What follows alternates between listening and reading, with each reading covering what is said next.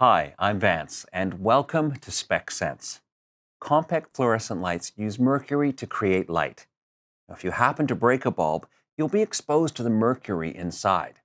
And while it's only a small amount, it's important to know how to properly clean and dispose of the bulb. First, open the windows and air out the room for about 10 minutes.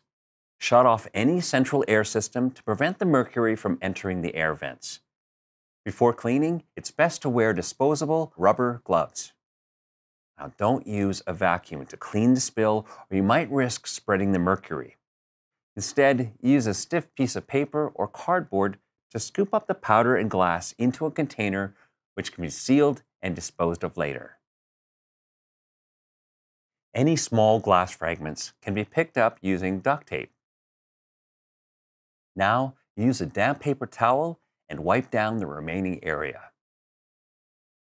Anything used to clean up the powder is now contaminated, so make sure to place the cardboard, duct tape, paper towel, gloves, and any other cleaning products used into the sealed container. When you are finished cleaning, remember to wash your hands.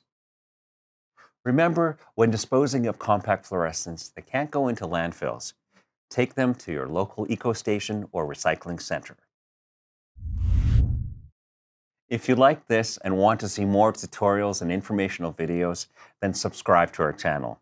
And if you need help, you can call or visit an AMRE location to talk with our knowledgeable staff. Thanks for watching.